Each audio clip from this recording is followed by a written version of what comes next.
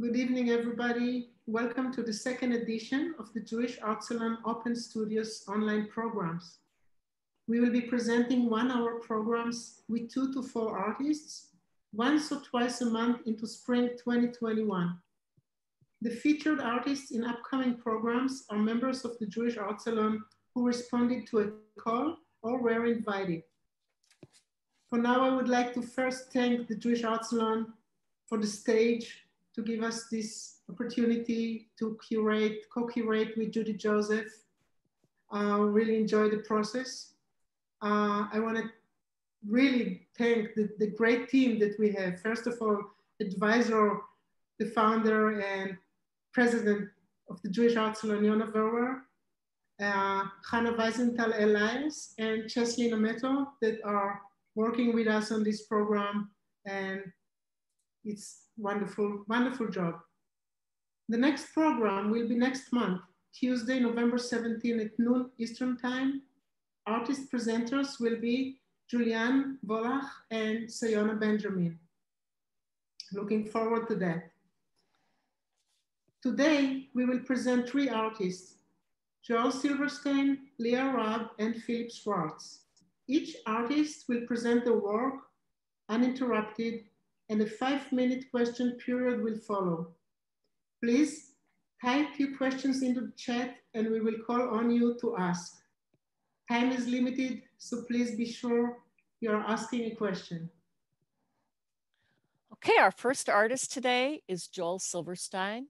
He is shown nationally and internationally at JADA, Art Basel, Miami, the Van Leer Institute, the Mishkan La'omanut Museum, Israel, the Derfner Museum of Judaica, New York City, the Amstelkirk Gallery in Holland, the Rabbi, Ario and Tess Hyams Judaica Museum in Roslyn Heights, New York, and the Jerusalem Biennial 2015 and 2017. The artist critic is a founding and executive member of the Jewish Art Salon and has curated or advised on 14 Salon exhibitions, including Through Compassionate Eyes, Artists Call for Animal Rights at the Charter Oak Center, Hartford, Connecticut, POW for Jewish Comic Con, the Dura Europos Project, both at the Philadelphia Museum of Jewish Art, and UJA New York. He's presented at CAJM, the Council of Jewish Museums, the Connie Conference of Jewish Art at the 92nd Street Y, and the Association for Jewish Studies Annual Conference in 2019. His work and curated exhibitions are cited in Ori Z. Solt's Tradition and Transformation, 3 Millenniums of Jewish Art and Architecture, and Matthew Bagel's Jewish Identity in American Art, a Golden Age since the 1970s. And Joel, I'm going to allow you now to share your screen. So I just wanted to say, first of all, thank you to Judith and Dorit. This has been an incredibly curated series of talks. And I want to thank my co-artists who are speaking today, Leah and Philip, because they're wonderful people. I know them for a bunch of years already and really wonderful artists. And they're kind of in the same realm of figure and narration. So it's really wonderful talking to them. And I realize I have 12 minutes, so we're gonna go with this. I wanted to bring this up because I did a series, first of all, in COVID. This was a series specific to COVID. At the same time COVID was going on, I had neck surgery, which was pretty severe. So usually people who know my work, I work in large kind of history paintings or even small history paintings with multiple figures and big compositions. I couldn't do that for the last year. And with COVID, everything was shut down, so I was in my house. So I wanted to do a series based on the class that we took. The Salon sponsored a class on Pardes. And I wanted to thank first Richard for organizing that and Rabbi Bellino. This was at the 6th Street Synagogue. It was open to Salon members. There were about 40 people that came pretty much every week. With COVID, that was shut down too and was finished online. And again, it's a difficult a topic to talk about in 10 minutes, but I'm gonna try. So anyway, we studied the idea of Pardes, and Pardes is a sacred garden or grove, and it has great meaning in Judaism. So this is, thank you. So we learned in the class from Rabbi Bellino. For those people that want to check it out later, also the whole class is online. You can look at it. So Pardes is a great subject, and it starts out with an allegorical story. So there were 4 men who were rabbis. And they're all great rabbis in one way or another. So it's Ben Azai, Ben Zomer, Acher, who's called the other, and Rabbi Akiva, who's very famous to the rabbis, okay? First rabbi looks in the grove and he dies right away, boom. Second rabbi, Ben Zomer, goes crazy, he goes mad. The third rabbi, called Acher, he destroyed the plants, which they're not sure what that means exactly. It could mean that he went rogue. There's a lot of stories of him becoming a Roman sycophant or a Greco-Roman philosopher, or he destroyed young Jewish minds by planting ideas in their head that study was not good, okay?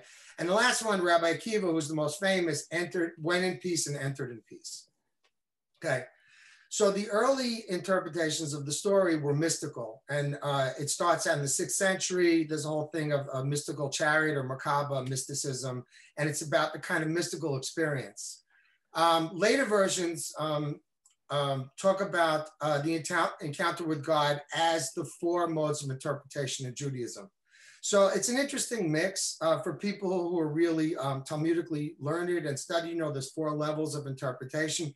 So it goes from concrete to the second level to allegorical, and then to parallel or anagogic, and then to mystical is the last one, okay? I found that really fascinating. And again, it's a lot of material, but what I found was fascinating that in Judaism, there's this mixture of the really logical and the really mystical. And what I did was I set up a series of, I didn't want to do it as a series of landscapes. So I decided to do it in terms of the human face. And I tried to structure the paintings as a grid of portraits. So they're all portraits. Some of them are personal, of my family. Some of them are imagined, and some of them are taken from history. So I'm going to go, and it goes chronologically in history as well. Okay. How do I go to the, oh, there we go. Okay. So there are more portraits than this. I'm going to show about 20 today, but I'm in the 30s. It's probably going to go up to 50. So, and I'll try to run through these.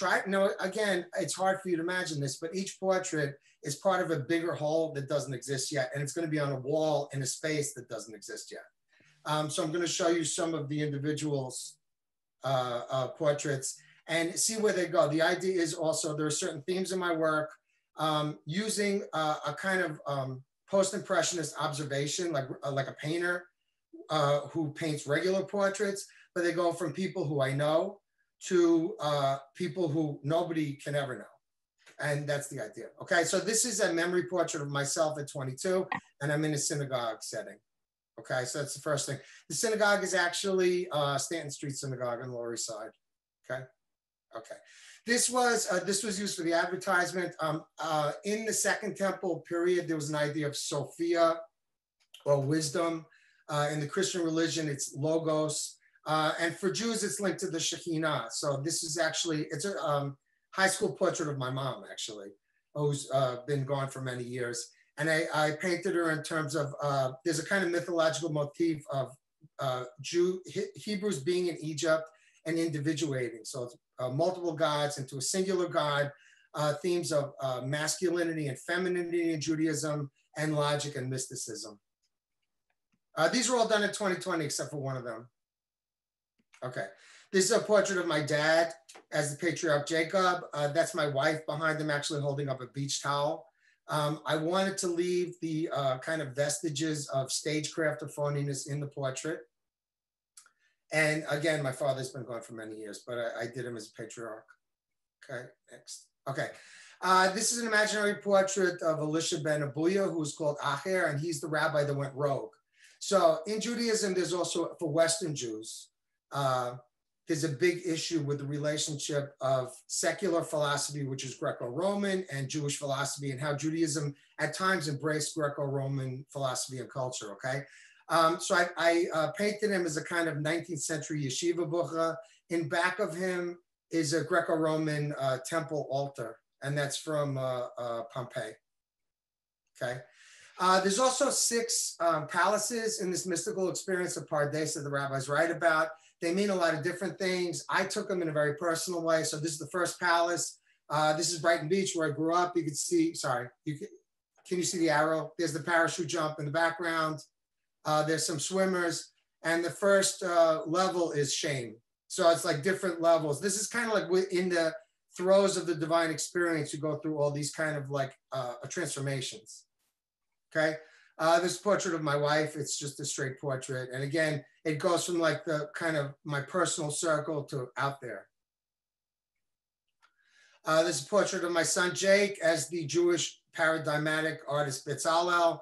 If you look in the background, there are Egyptian giant statues, and he's wearing a Spider-Man t-shirt, okay? This is the young Miriam from the Bible. It's a memory portrait. And I represent Miriam twice. There's a couple of times I use either matriarchs or female prophets or female personifications. Again, I kind of feel that the feminine aspect in Judaism is very important and very strong. It's only recently that people have been talking about that. But I guess growing up as a Jewish kid, those things were always important to me. So, and Miriam is an important character. I'll show you in a later portrait of her. Okay. This is the second palace, Self-Loathing. It's from a photograph from the Outer Limits. And it's a black and white photo that I interpreted in full color in an expressionistic style. This is Miriam at the well. For those of you that participated in the 2017 Biennial in Israel, the issue of water is very important. And water in the rabbinic tradition means Torah or learning. So the symbol of Miriam at the well is kind of like this image of knowledge. And I thought it was interesting. You could tell kind of my influences. I like 19th century painting, but this reminds me of a kind of Lorenzo Lotto kind of Northern Italian kind of portrait. Okay, this is the philosopher Philo. He lived in Alexandria, and he was the first Jew to use Greek philosophy. And he's kind of indirectly important to the rabbis, but very important to Christianity. He was also involved with the Septuagint, which translated the Bible for non-Jews, for Greeks, and later for Christians. This is a paper mosaic and acrylic. So this part is kind of quasi in an ancient style, kind of in a Pompeii or in a Fayum kind of style. So it's the mosaic pieces are actual mosaic. This is the third palace of illusions called Folly. The monkey is the usual in Western painting, a kind of symbol for folly or kind of sexuality, different things. Okay, going from here. This is a portrait of Maimonides. It was done from an engraving, but again, I interpret it as if he were in front of me. And Maimonides wrote the book Guide for the Perplexed. And that's also a kind of trying to figure out if you have faith in the modern world. This is written in 1100. It's like amazing, and it's a huge book. If you believe in God and there's all this logical evidence that there is no God or you shouldn't believe in God, well, how do you reconcile those two things? So in that book, that's what he tries to do. And it's still a very important book to Western philosophy. And I wanted to kind of show him in his living room, in his library. Okay. This is the fourth palace, is the Yetzer Hara, which is the evil impulse. Those of you who are movie buffs, it's Frederick March and Dr. Jekyll and Mr. Hyde. This is obviously Mr. Hyde. For modern people, Mr. Hyde is the impulse, the id impulse, and it's the evil part of us. And for the rabbis, it's very interesting because the evil impulse is not something to be killed. It's something to be kind of let out and understood and controlled. There are these great stories of, it's like a lion standing in for the evil impulse, and the rabbis say, blind the lion and keep him around. So in other words, it's that notion that you can't be heroic without, there was a Star Trek episode like that too, where Captain Kirk gets split into two people and he realizes he can't make a friggin' decision because his evil impulse had all the mojo. You know what I mean? So I think that was and that was written by Richard Matheson, who was Jewish, by the way. So it's, I think it's very clear that Jewish rabbis had great psychological understanding, and I still am into reading about that. This is the Rabbi Akiba, the rabbi that didn't go crazy, that was integrated after the process of that whole thing. It's actually a memory portrait of Rabbi Bellino. I don't know if it looks like him, but it looks like him to me. And again, it's the same synagogue in the background. So I wanted to kind of show kind of like a good guy, rational rabbi that can go both ways and be okay with it, This is the fifth palace. It's called Witch or Self-Delusion. Those of you that have seen the 1939 Wizard of Oz, this is the climactic scene where the witch appears in the glass ball. Dorothy's calling out, Auntie M, Auntie M. And the witch comes and she laughs hysterically at her, right? And it's this lie, like Dorothy was expecting her aunt, and she goes to like mess with Dorothy's head. So I thought that was a great image. If you look in the painting, some of this is from the photograph, some of this is made up. So this is from a photo still. It's the ball actually, and Margaret Hamilton. The hand is made up. It's from the flying monkeys. The ruby slippers is from another still, and it's partly made up. So Dorothy's in there too. Joel, so again, I just want to let you know you're over 12 minutes. Okay, so okay, I'm gonna, okay. If you can wrap it Angelo up. as Bezalel, so he looks like a rabbi.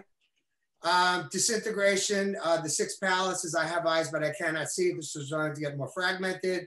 And the last one is actually a fragment of a larger new self-portrait, and that's me now. So, okay. Thank you so much. That was absolutely stupendous. So now you should stop sharing your screen, or actually you can leave them up during questions and answers. Okay. I'm going to call on people who ask something in the chat, and then I'm going to open it to other questions. And what I'd like you to do, please, is to go into the participants field, and you can raise a hand there and ask questions for Joel, and I'll call on you and you can unmute yourself. So the first question is from Tina Marcus. Would you unmute yourself, please? Oh, there we go. Yeah. So Joel, really exciting colors. I really, I'm getting some backlog there. Yeah, don't unmute unless you're asking a question. Okay. Oh no, you're good. Thank you. Joel, I love your colors. I just love how your paintings make me feel. And the backstory, of course, really put it all together for me. But I have no idea, what are the sizes of these paintings? They're modest. And again, because I was recovering from neck surgery, and so they're 18 by 24s. That's what I could manage. And I wanted to put them together in a big configuration. So it would be, say, 10 by 5 or even bigger.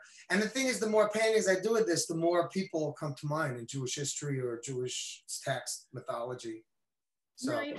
And then just a follow-up question. So since you plan on putting these all together in another composition, when you are making these individual paintings, was there some thought behind of how you're going to piece them together so that that composition may flow through that space? I think the same way. I think it's going to be chronological and emotional, like historically chronological and emotional. I'll start with personal self-portraits and then go out from there.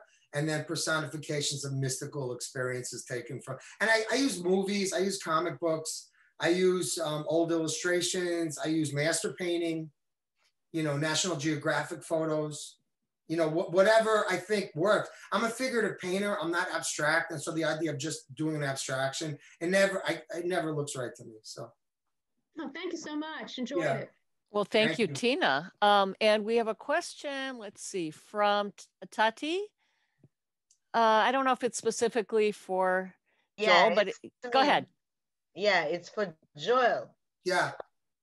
First, I'm glad to see you so productive. It means you're recovering very well from your surgery, right? Thank you. Thank you so much. Yeah. And did you do all those works recently? 2020, except for one painting. They're all done in 2020. Wow, you're so productive. Thank you. It's amazing. So you mentioned that you made Michelangelo look like a rabbi. Yeah. Any particular reason? Was he Jewish?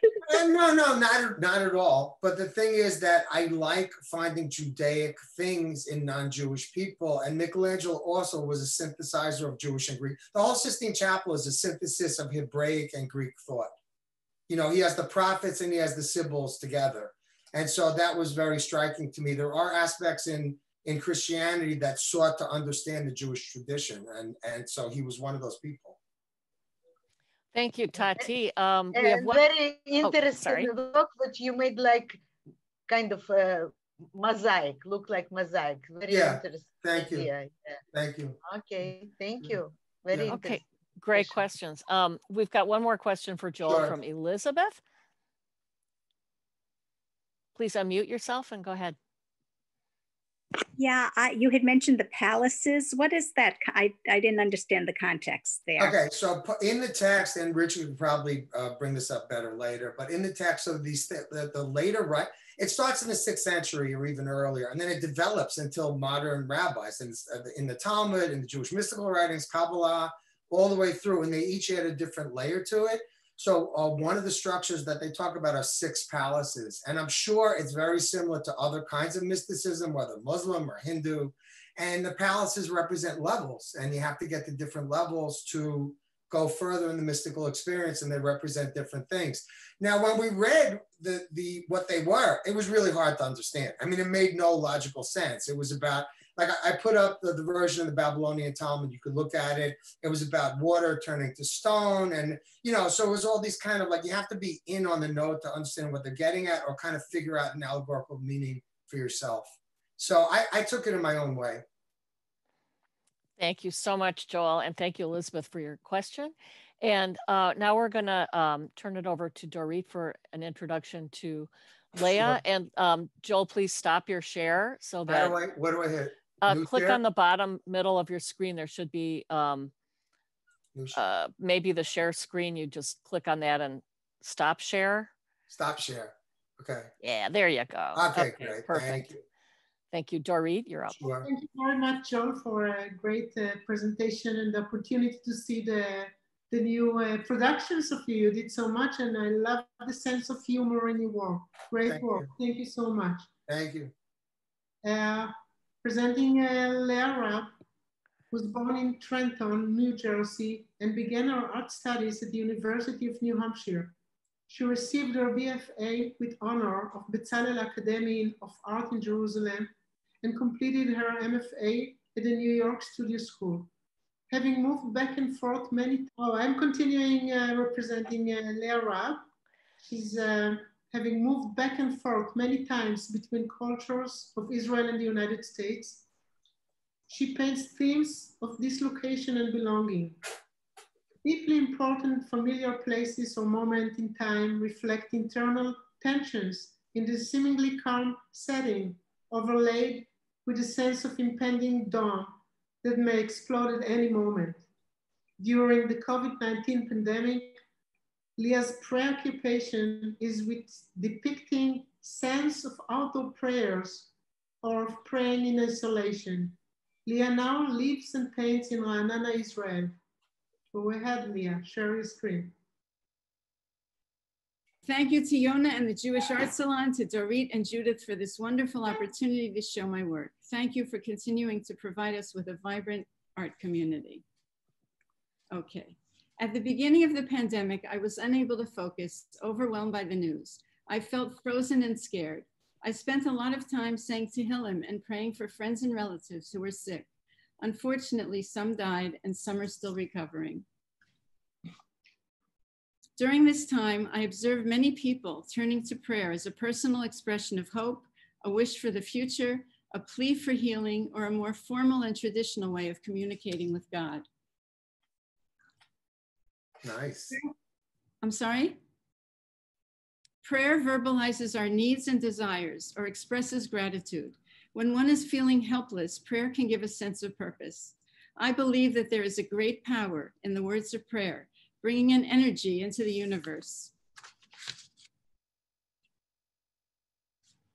I daily witness people praying in solitude on balconies or backyards, standing alone outside of a shul, or even on a busy street corner at sunrise.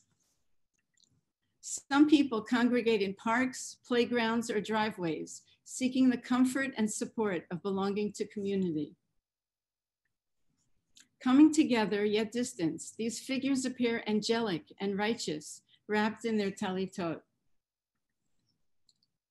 I am very moved by the stillness and serenity of these poignant outdoor scenes. Whenever I come upon them, I am immediately struck by an aura of luminosity or pure holiness. When something deeply touches me, it creates a strong reaction within me, and I become obsessed with the need to record it. I started sketching and painting these moments in time, which I found so paradoxical, spiritually uplifting, yet at the same time heartrending to see lost figures outside of the shul. For me, painting has also been a form of prayer or meditation. It is quiet and reflective. It forces me to slow down, organize, reevaluate my thoughts, and deepen my perspective. Painting is my way of experiencing the world as I analyze and explore the many expressions of prayer during Corona. I'm absorbed with manipulating images within the space and making unusual color choices to create my own reality.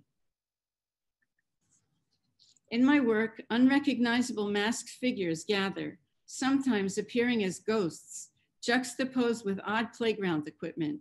These comical structures seem out of place for a serious prayer service.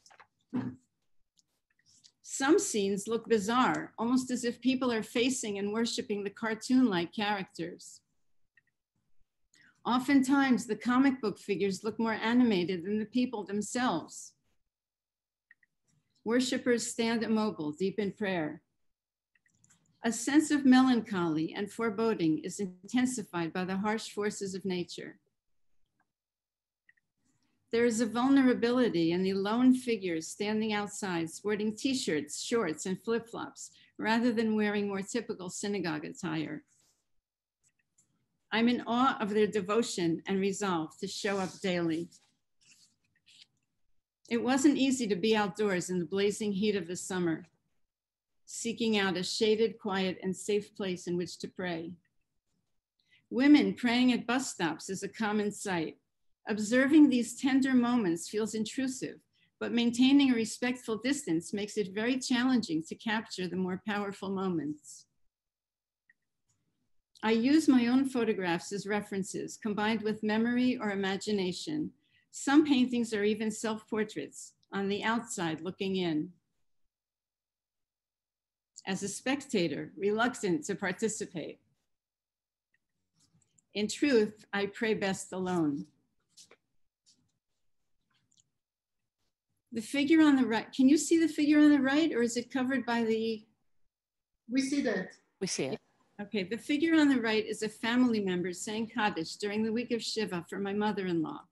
The funeral and Shiva were unusual and strange because of the restrictions. During this year of mourning, it is difficult to find a safe minyan where the family can say Kaddish comfortably. Again, I'm hesitant to invade their privacy during prayer. This is a friend of mine, a woman saying Kaddish in an all-male minyan. She gladly gave me permission to approach and even to participate. Prayer can be calming and comforting during the uncertainty and confusion we now live with. It can be strengthening or even celebratory when we sing, especially in unison.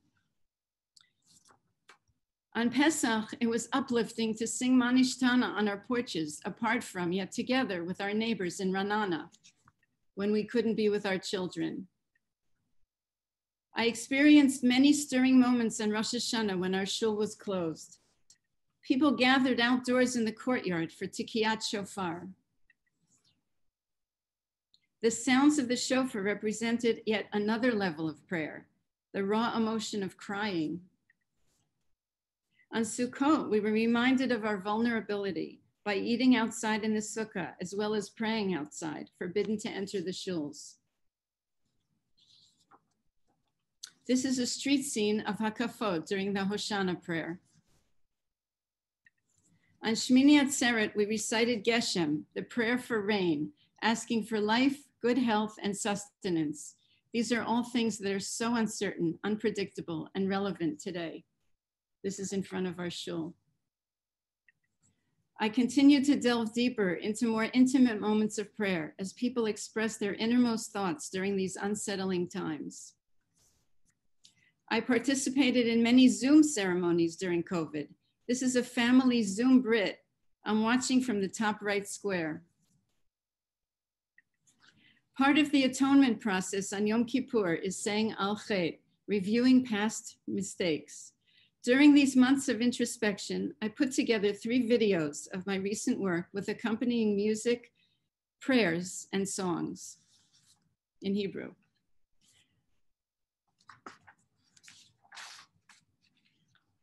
The 3 videos are on my website, where you can also view earlier work of mine. And 6 of my paintings from this series are now on exhibit at the Leonardo Gallery on Leonardo da Vinci Street in Tel Aviv. Thank you all for looking at my work, and may we all stay safe and healthy. Leah, that was an unbelievably moving chronicle of this time.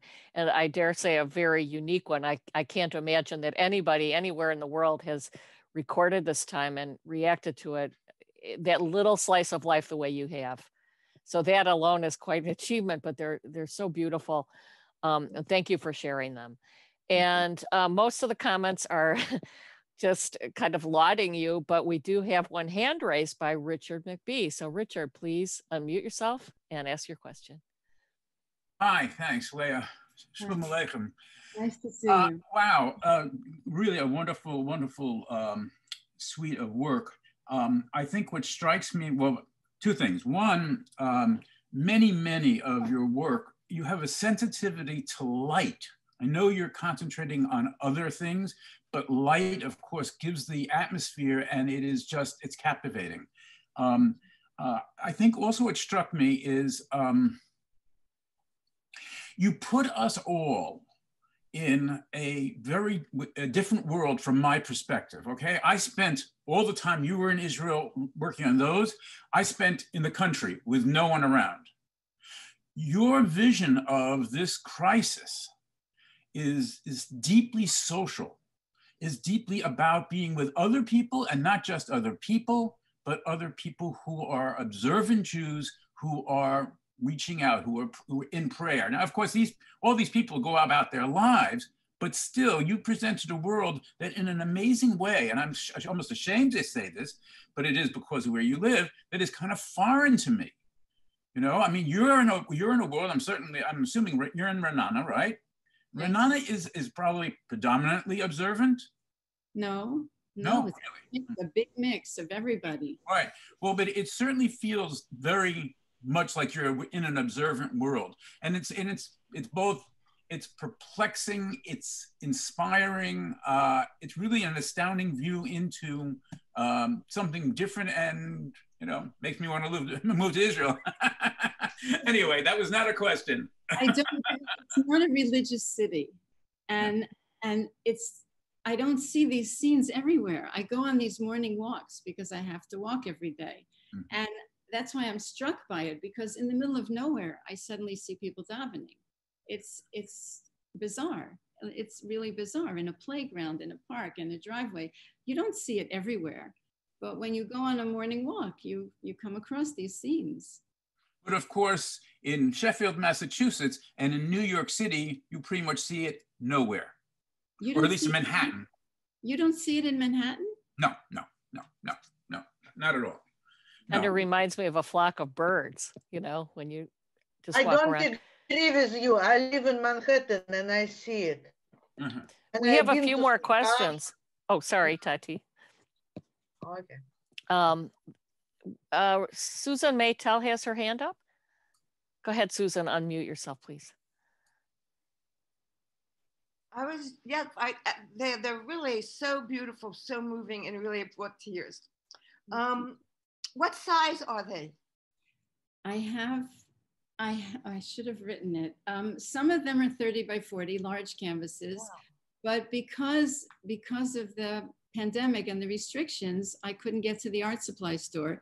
So I actually started working small canvases. Some are 8 by 10, 9 by 12, 20 by 28, 30 by 40. There's a big one that's 38 by 48, but 28 by 20.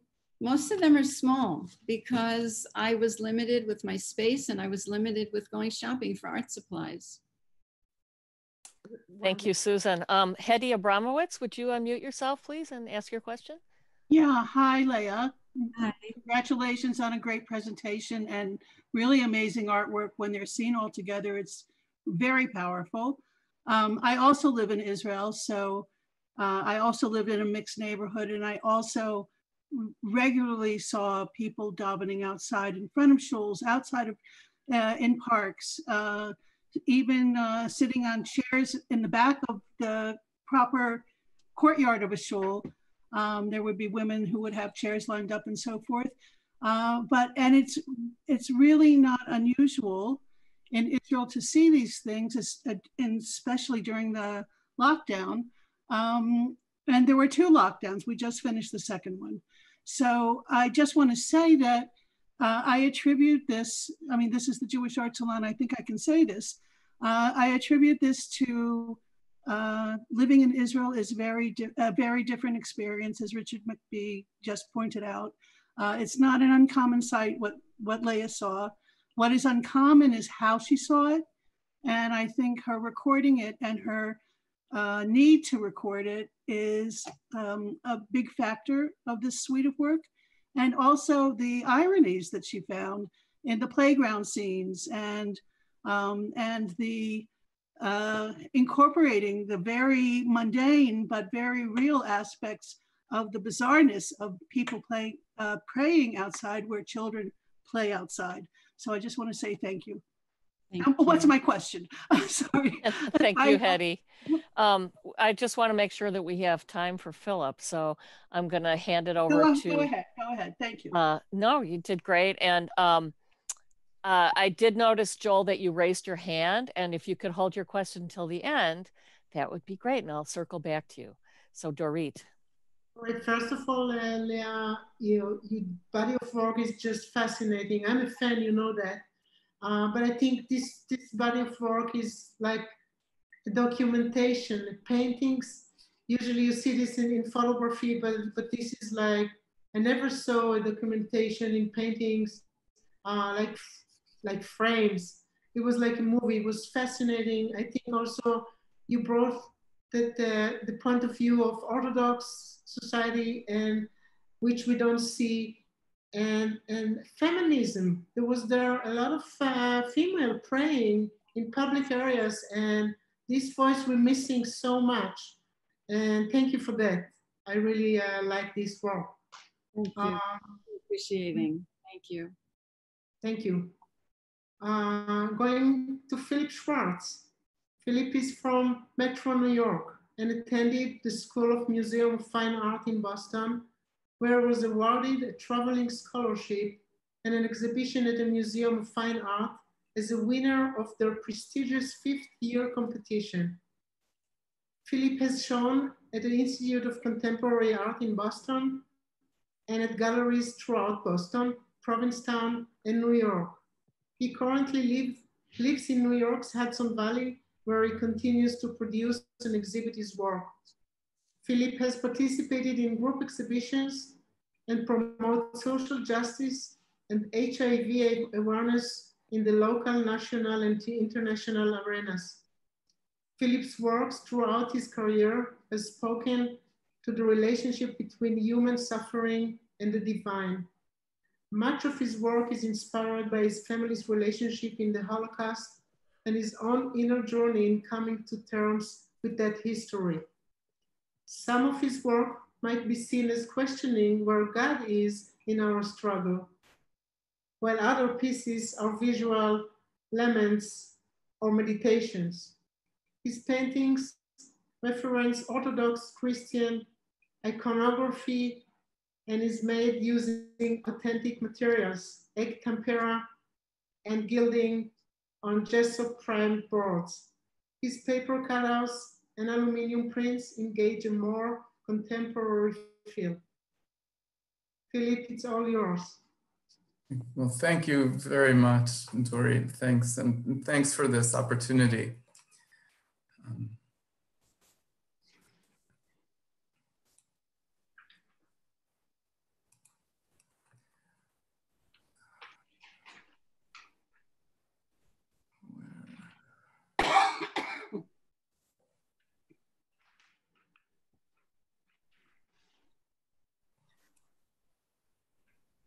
So I'm starting here because this is where I was when really the pandemic became clear to me, where it really became obvious that things had changed and weren't going back anytime soon. We were, my husband and I were at the opening for Dorit's I Am an Immigrant show, and it was a wonderful occasion, but it was just very obvious that things had changed. There was no hugging or kissing or anything. There was still no social distancing, but we were definitely uncomfortable.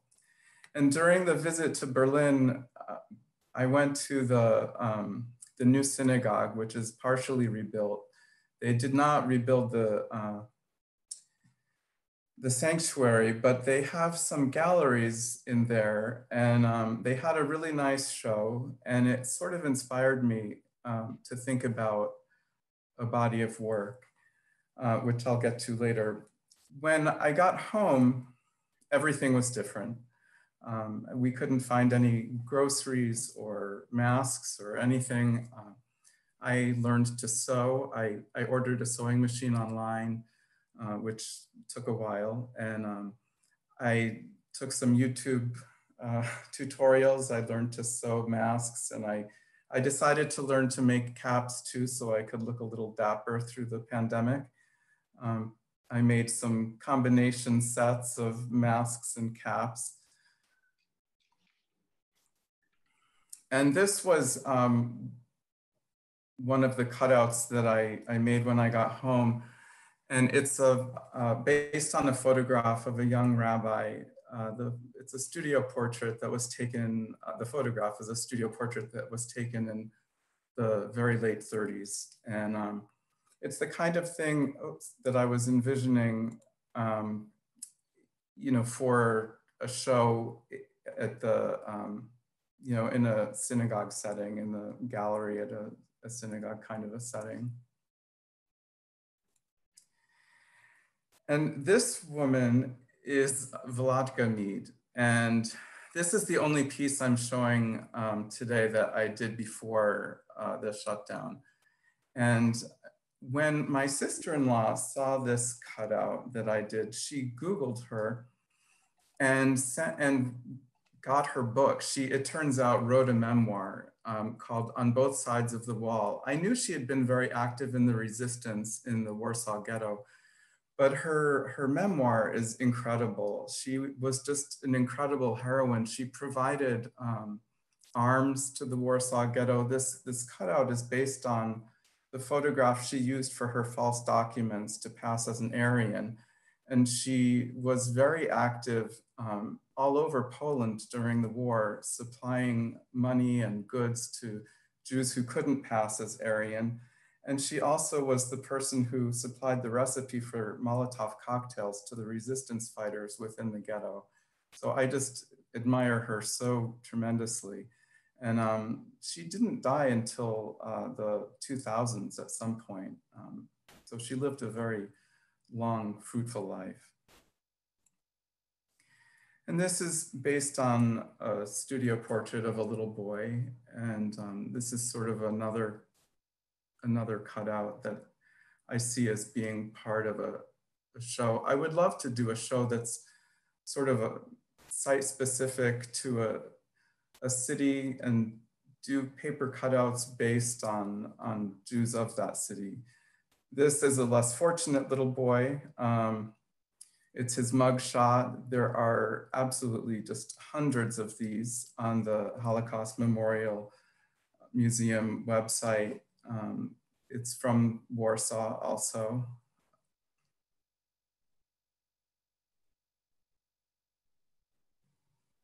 Warsaw is distinctive in that the Warsaw Ghetto was incredibly well documented. There are many photographs. This is another photograph, a cutout based on another photograph from the Warsaw Ghetto, an elderly woman begging. I think that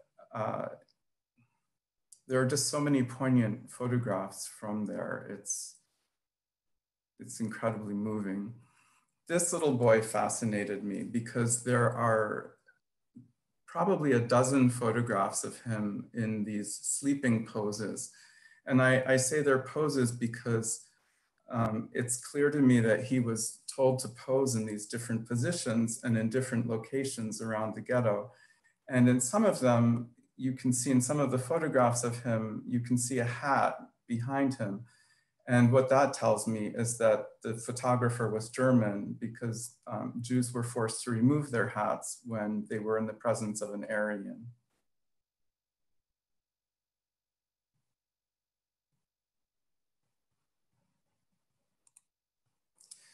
And this cutout is based on a photograph, a very early photograph from the Holocaust. The photograph was taken in 1939. And you can see that these prisoners have already been starved. The photograph was smuggled out early, as a warning, which clearly was unheeded or didn't reach the right people. But the photograph survives in the archives of the Holocaust Memorial Museum. This cutout is based on a photograph of a Jewish partisan fighter. It was taken at the end of the war.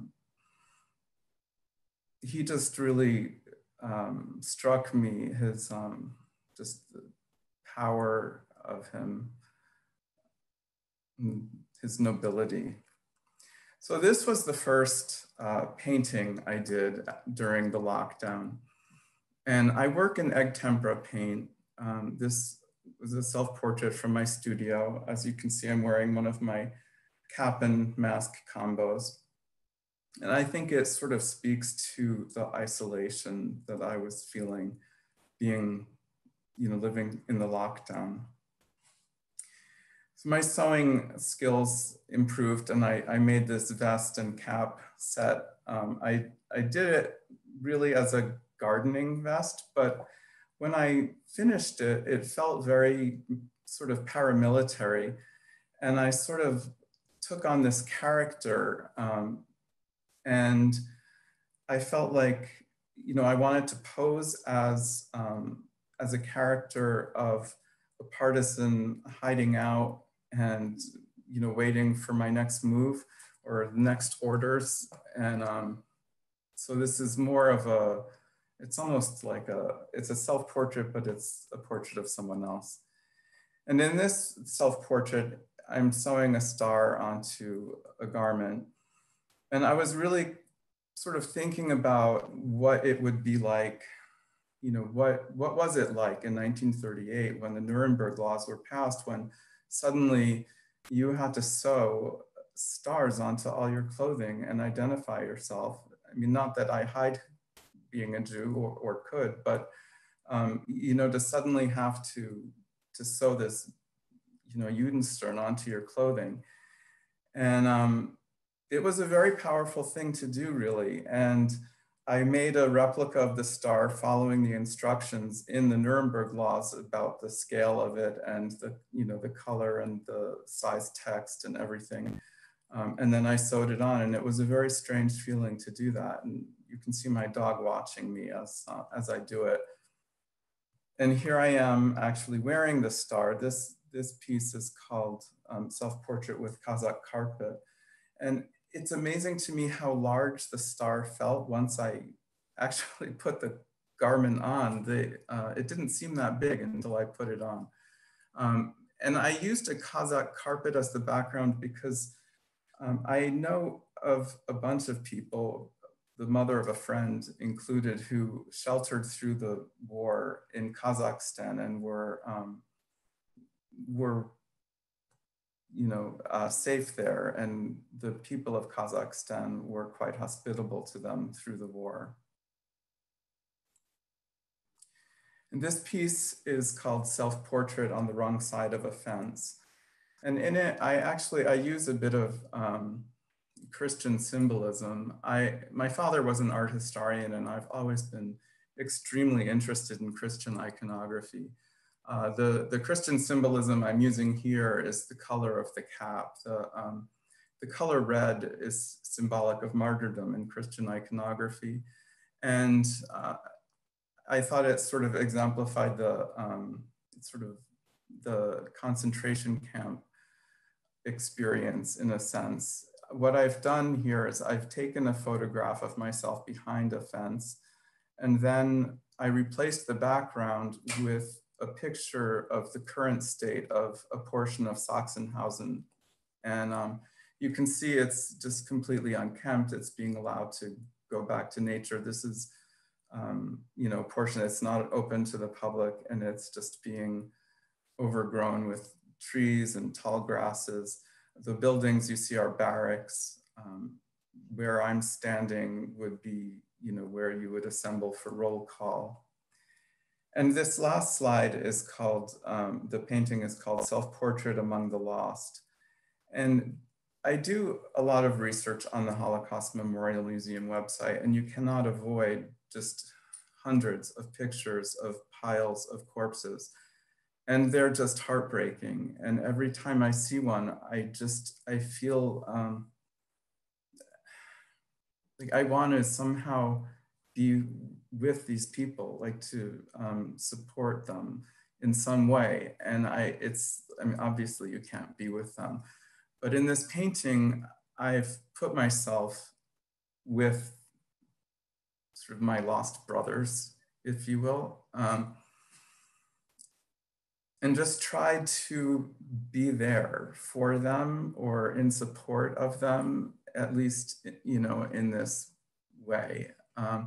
I did add a little bit of clothing, just in the interest of modesty, just the pants on the one figure. Everyone else was covered to a degree. And the way I positioned my figure blocks another figure. So, but I just felt that there should be some dignity accorded. So anyway, that is my presentation. Thank you, Philip. Such powerful, moving work, so exquisitely executed and emotionally profound, spiritually profound. We have a lot of questions and comments for you in the chat. And I'm going to sort of condense 3 of the questions because 3 people, Rena, Marlene, and Ross, essentially asked the same question, which was about the technique involved in your paper cutting. They wanted to know more about it. I think Marlene said it looks like a silk screen, and Ross asked, I think it was Ross, asked, why did you choose paper cut? So can you tell us a little bit about how you work with paper cut for these pieces? Well, it's funny, a lot of people think they look like silk screens, and I've been asked about that before. And I like to work with paper. I choose an image and I draw the image onto a piece of paper, and then I choose colors and I cut each color out and I assemble it sort of as you would assemble a collage. For me, it's more comfortable than silk screen. I have a small studio and I'm not really comfortable with fumes. That's one of the reasons I paint in egg tempera, because it's just water and egg yolk, and there's no, the worst fume you'll get is vinegar. And with silk screening, it's very hard to not have fumes. And what I've done, like when I have printed these larger on aluminum, I actually send them out to have that done. I'm just not I don't do well with toxic fumes. So I don't know if that answers the question. I think it does. And I also paint in egg tempera, so we need to talk. And I also got into it partly because of that, and also love of icons. Kimetta asked a question about do you make your own paint? And I think clearly the answer is yes. Yes, yes. Okay. So, and then I see that Richard has his hand up, and then Joel, I didn't forget you had a question for Leah, so we'll circle back. But Richard, would you like to unmute and ask your question? Sure. Wow, Philip, thank you so much. An astounding amount of work here. It's so interesting, the cutouts. And I know you've kind of written about them. Actually, I think somewhere along the line, you actually talked about how you felt that it was a kind of a relaxing, meditative experience. Well, yeah, but not for the viewer. For the viewer, it creates this unexpected tension on the surface, especially when you really see that it's a cutout. Some of them feel masked, but many of them not. So it's like a whole other experience of how the image is translated. But the thing I really want to focus on is, it seems to me that you have used, in a way, this covered experience, the experience of what we are all going through, as a Holocaust metaphor, which I certainly never would have thought of. So tell me if that's in fact really intentional. And secondly, the other thing that's kind of obvious, but it's really quite brilliant, is essentially the self-portrait as social commentary. So maybe address those two things, would you? Yeah, well, I think that, you know, the lockdown, it almost felt like going into hiding to me. And I think that evoked a lot of feelings that made me think about the Holocaust even more than I usually do. And I think about the Holocaust a lot. So yes, it did bring that up for me a lot. And so that is intentional. I don't know that it started as intentional, but I certainly took the ball and ran with it. And I think the self-portrait, you know, I'm very comfortable using self-portrait for several reasons. One is that I'm okay with making myself look, you know, look bad, let's say. I don't care if I'm ugly in a portrait, whereas like I get very nervous when I paint other people that they won't be pleased with the way they look at the end of it. And I tend to paint overly flattering portraits of people. And I don't do that when I paint myself.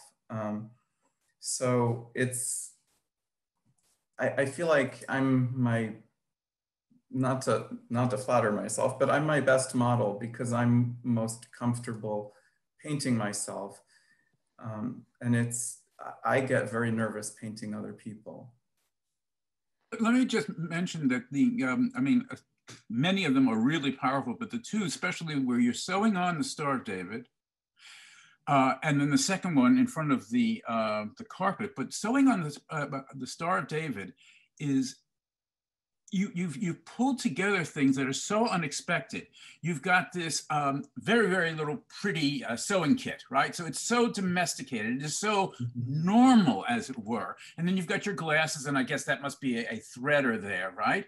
And the dog, and the tile behind it, this kind of Dutch fan style, whatever it is so much about domesticity, of a security, a safe place. And then you suddenly turn it on me with the Magen David, and you looking back, look what I am forced to do.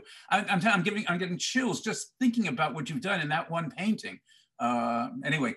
Oh, thank you. Congratulations, Yisher Koach. Wow. I'm going to jump in because we ran over again, and there are a few more people with questions, and Joel, we didn't get to you either. But Shara, I want to give you a chance because we haven't heard your voice yet.